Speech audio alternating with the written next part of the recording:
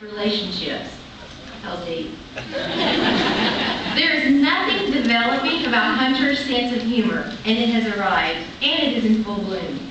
Perhaps it is because Hunter isn't like any other middle school student. He displays more intellect, wit, and insight than his peers and most college-educated adults.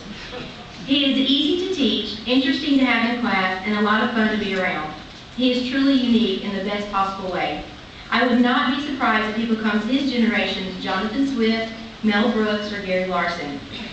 One day in the future, I'll be able to say that I knew Hunter when he was in the 8th grade.